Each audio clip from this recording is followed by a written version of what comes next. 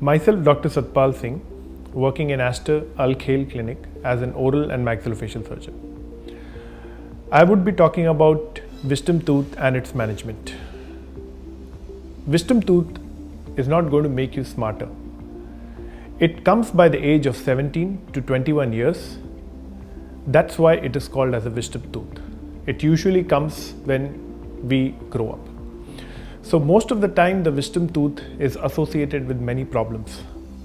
Either it can result in damage to the adjacent teeth, causing a cavity, or it can result in a gum problem, periodontal diseases, and can also result in pain.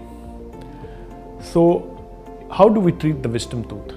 Either it can be a simple extraction where you don't have to go for a surgical procedure. And most of the time the tooth is crooked and hidden inside the bone where we have to go for a surgical procedure.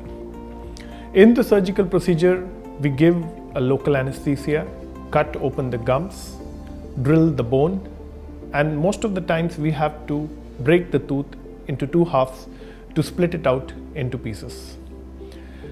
Followed by which suturing is carried out and antibiotics are prescribed for a period of 5 days. I would suggest you to undergo wisdom tooth extraction when the tooth is associated with any problems like swelling or damage to the adjacent teeth or periodontal problems. And wisdom tooth surgical procedures are not complicated as we conduct these procedures on daily basis in Aster Khail clinic.